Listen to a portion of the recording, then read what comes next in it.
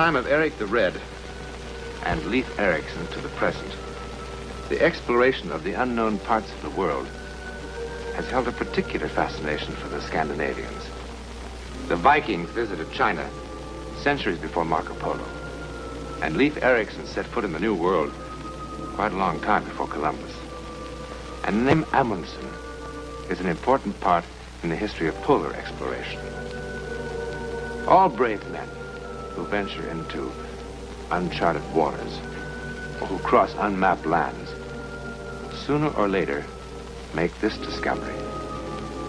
There are two worlds.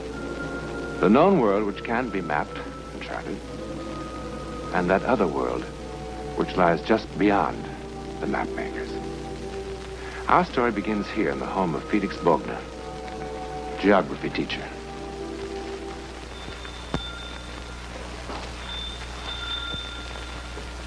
Martha, the door.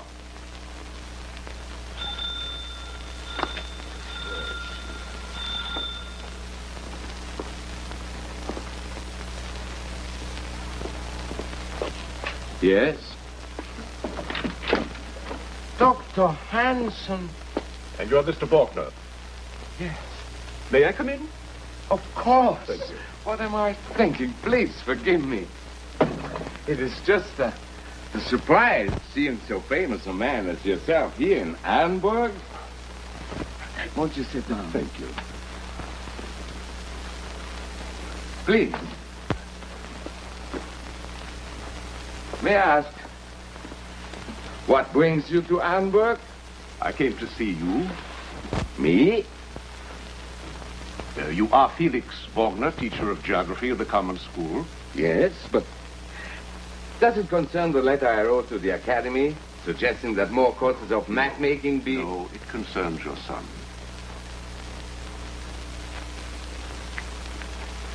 I have no son.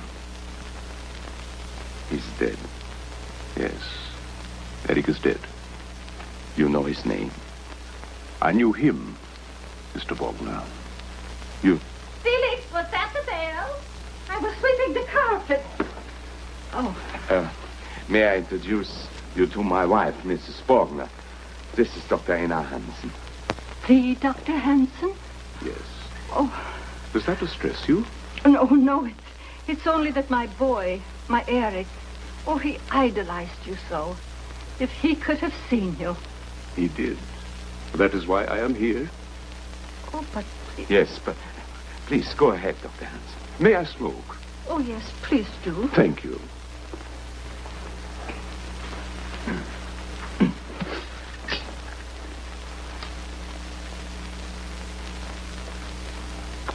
Thank you. As you know, our expedition into the Sahara began disastrously. Our supplies were late in arriving, and as a result, we had difficulty in getting a guide because it was nearly the beginning of the sandstorm season. West of Arawan, the wind began to rise. Of the 10 in our party, 7 decided to return to our base. That left Professor Anderson, Gus Karpus, and myself. We had a native guide and a camel. We decided to press on toward Kifa. The next evening,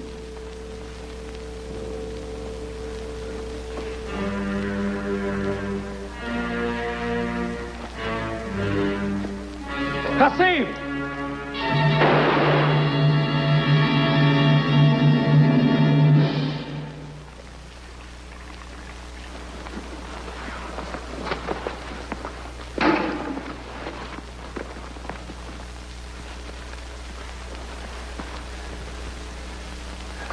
here goes.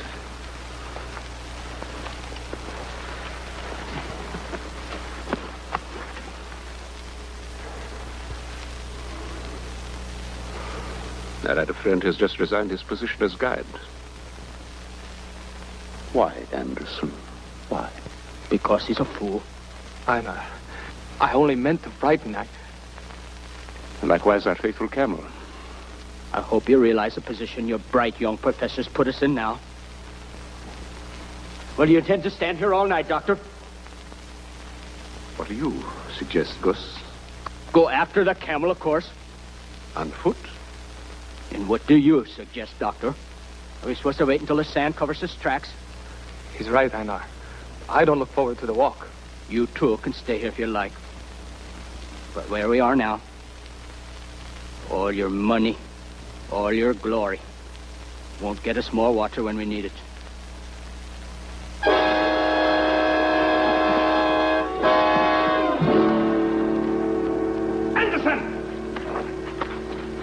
Stop it now! I'll kill you for this. No. You'll thank him. He saved your life. I'll take care of my own life. Once the sun came up, you would not last 3 hours without water. You should know that, Gus. So we wait here until we die, is that it? But we last longer because we're near the water bag, is that it? Not me. I'm going. We go together. But not tonight, though. Why not tonight? Now listen. Wind is coming up. We've got to move our shelter to the east side of that dune, and now. By morning, there's going to be a sandstorm. You sure the wind will blow the same way all night, Doctor?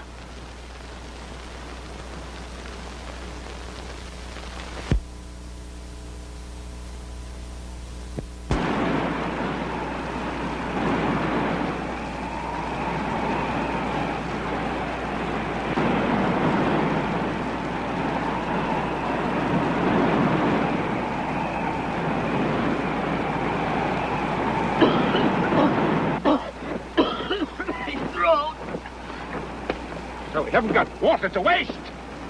Who are you to tell me?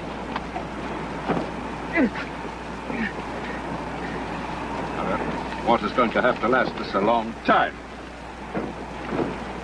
Take your hands off me. Now, Gus. That's going to be shared. Shared alike. No extra rations. Agreed? Agreed. Gus!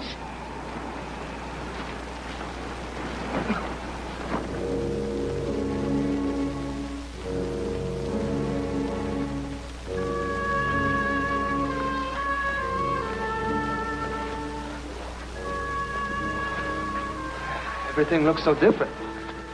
And there was a hill there. You can't use sand dunes for landmarks, Professor. No. I like the ocean waves. But those do not change. I will do our walking at night. We steered on that cluster. I'll start getting out the equipment. All right. Why west? Well, why not? It's impossible to go back. We keep going in one direction, we might come to a well, an oasis, a caravan. Or we might not. That's right. We might not. For 10 days, we walked by night, carrying with us the food and water that were all that stood between us and starvation, and the canvas that offered us a measure of shelter from the cruel heat that made daytime movement unthinkable. Distance is hard to estimate in the desert. By my own rough calculations, we had traveled perhaps 50 miles. Toward help, we hoped. Away from it, I feared.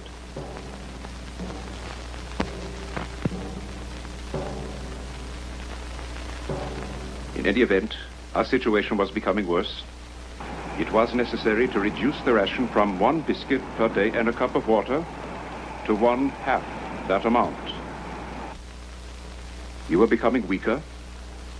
Finally, just before dawn, on the 10th day. What are you stopping for? We still got an hour before light. We're going to gamble that last hour. Gamble? On what? Shut up and he'll tell you. Don't talk to me. Be quiet, both of you. Got to get help.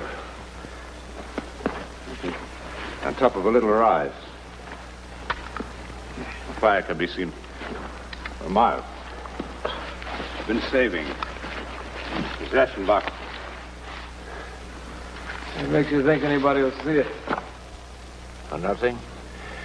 But it is possible. A caravan of an explorer. Even some nomadic native.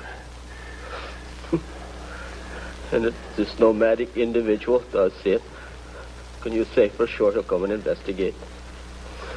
No. But I can say for sure what will happen to us if he doesn't.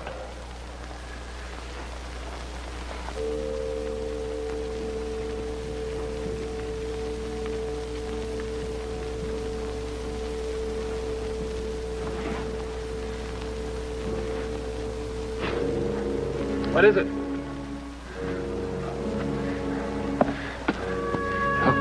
Look.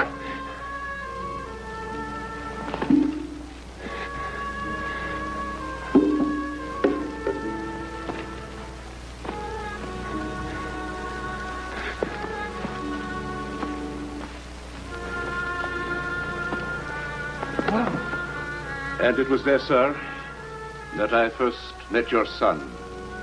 He knew the desert as no man has ever known it, its topography, geological structure, and its history. And he told us that we were wrong to go west, that there was a well 40 miles to the south. When he cited an ancient Phoenician geographer who had described the well, we did not think to question him. We simply did as he suggested. Gus!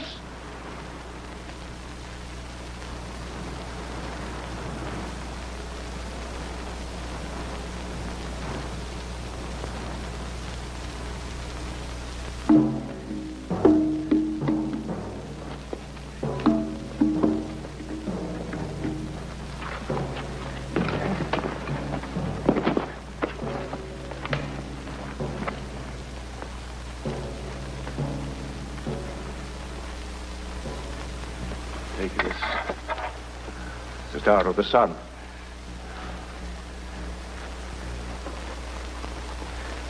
And look at these markings. It's Babylonian. It's just as you said, Eric. You've saved us. Not I. I relied on what Daxis wrote. Nearly 30 centuries ago. Eric, how far from here to the well? 2 miles. 3, perhaps. Even in this heavy sand, we should make it by dawn. If we get started. Yeah. Gus! Come.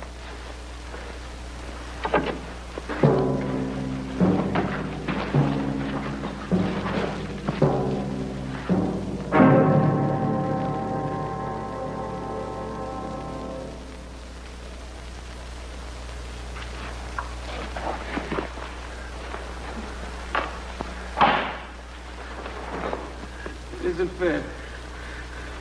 We came so far. It's his fault. He told us to go south. He's killed us all, a murderous fool. Gus, it's no one's fault.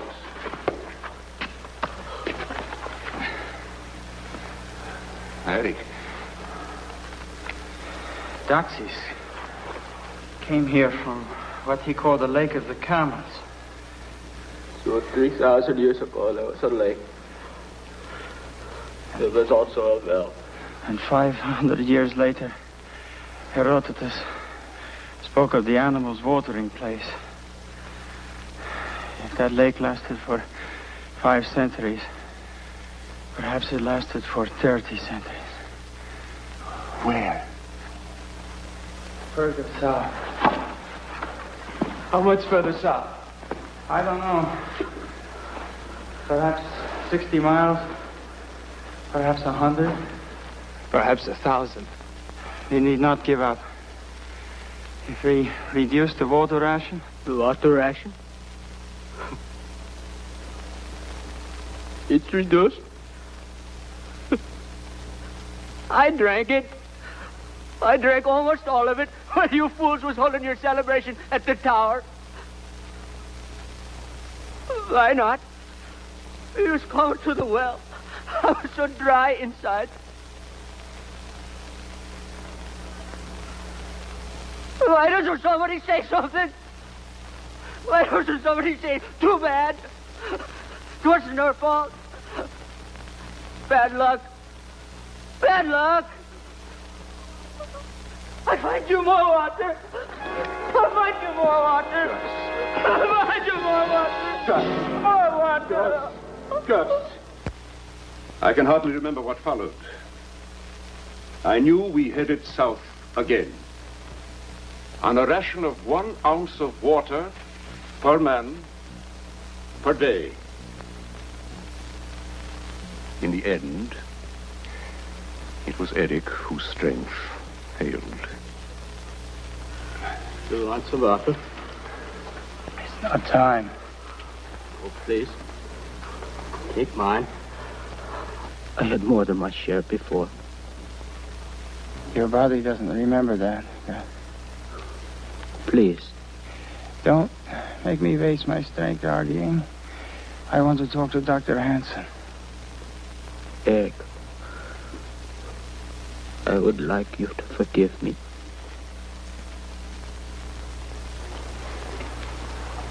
He wants to talk to you. All right.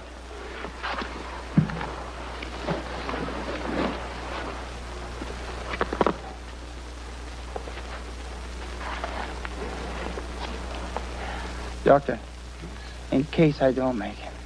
You will. In case.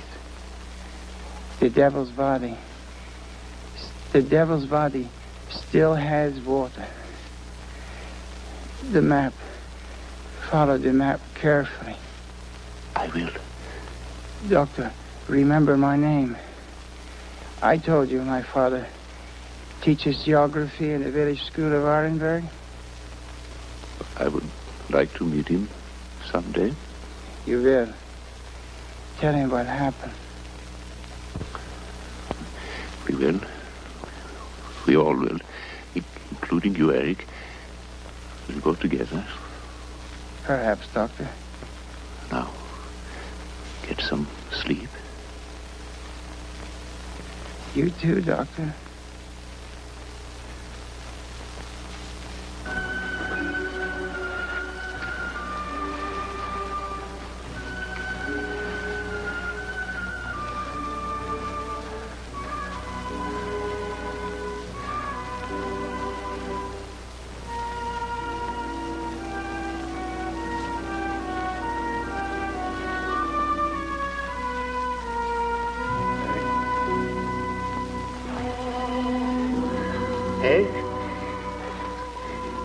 Gus Henderson.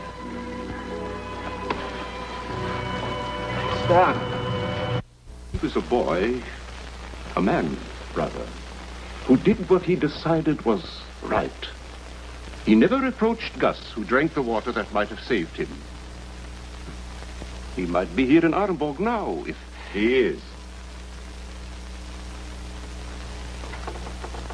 He's alive.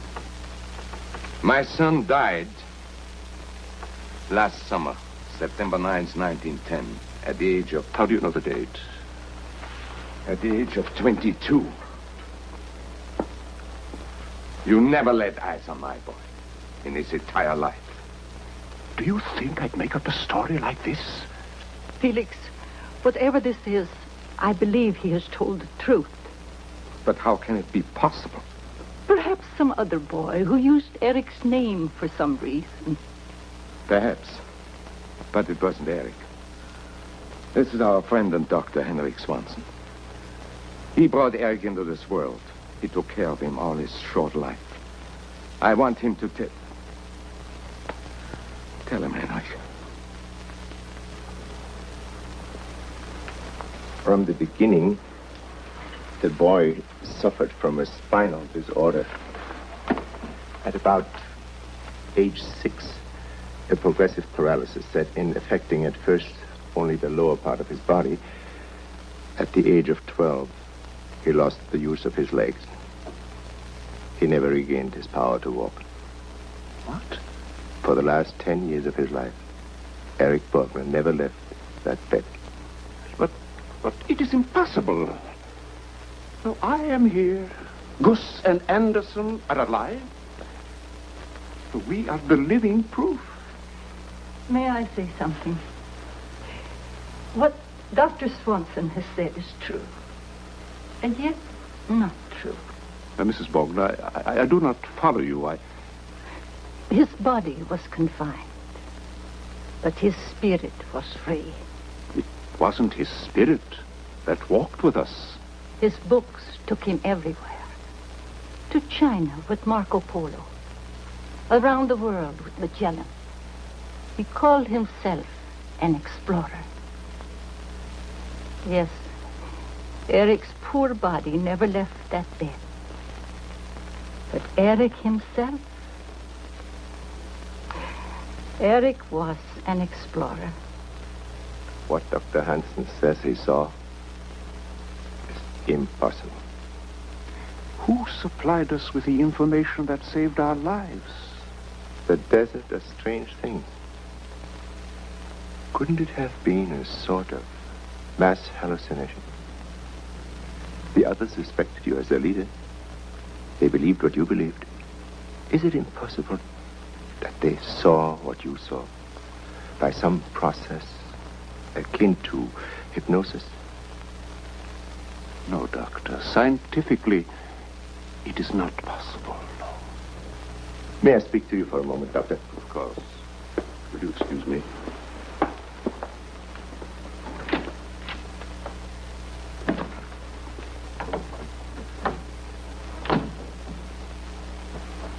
I am glad for you. What? Because in time you will be able to believe completely my explanation that it all was a mirage after all. But what about me? I mean, you have answered something which has caused me many sleepless nights. Doctor, what do you mean? On the death certificate, I wrote natural causes. I dared not write on it what he really died of, because, well, it was medically impossible. Doctor, what did he die of? In this room, in this bed, with a pitcher of water beside him on this table, Eric died of dehydration. Thirst. Thirst. As though he were in the middle of a desert. Now, Doctor, is there a picture of the boy? Yes.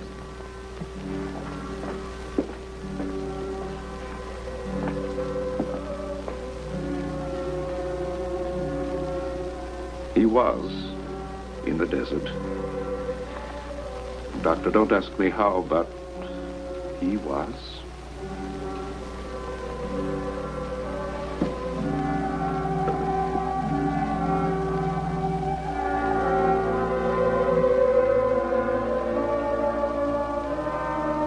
Perhaps the doctor's first theory was right. Perhaps Einar Hansen and his companions only imagined that which they said they saw. Mass hallucination, too much heat, hysteria, too little water. Perhaps. But what about the way Eric died? Well, I'm sure we can think of something logical, can't we?